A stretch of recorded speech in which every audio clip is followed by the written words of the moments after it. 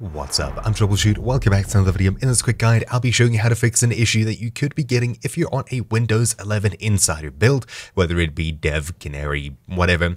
Any one of the Insider builds can result in this issue, and the solution is relatively simple. If I open up Steam and head across to Call of Duty, trying to launch it, you'll see an error pop up. This is the error here. Unsupported operating system.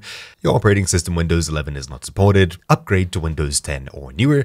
Obviously, this message makes zero sense, as Windows 11 is newer than Windows 10, and they're suggesting to upgrade by downgrading. Very confusing, but essentially what this means is that the Windows 11 Insider build that you're currently running isn't yet supported by Call of Duty. Now, they are aware of this. Activision do have it listed on their Trello board as an issue they will be fixing, so it will be worked on in the future. But if you need to play Call of Duty for some reason and you're not able to, the solution is relatively simple. Hit Start, open up Settings, navigate across to Windows Update, followed by Update History here. Scroll down to the very bottom and click Uninstall Updates. Now, in this section here, you're looking for anything that has the word beta in it. If you're running certain versions of Windows 11 Insider, you'll find things like feature enablement for beta channel preview, etc., etc. By simply uninstalling those using the buttons on the right hand side, restarting when they're all done, and you may have to restart between uninstalling each one. Really depends on what kinds of updates you have. By the end of it, you should be able to play Call of Duty again. Now, if you're in an unfortunate situation like I am,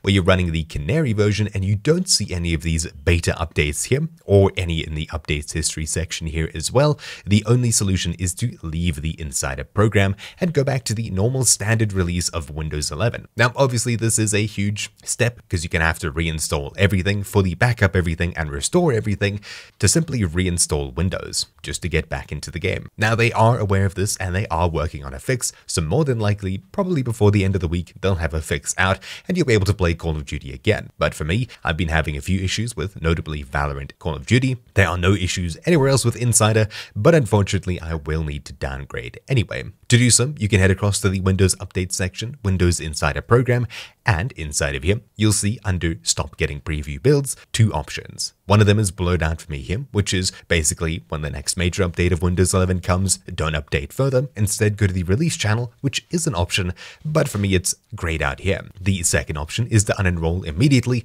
but this will result in Windows being completely reinstalled. You'll lose everything you have. So at this point, if you're stuck in this unfortunate situation, either you need to wait for Call of Duty to fix themselves, or you need to go back to the latest stable release of Windows 11 by reinstalling and nuking everything. If you choose the second option, make sure you back up absolutely everything, including your app data, local app data, and other hidden configuration files, settings, etc., as you will be losing everything if you completely reinstall. Anyways, that's really about it for this quick guide. Hopefully you found this useful. Thank you all for watching, and I'll see you all next time. Ciao.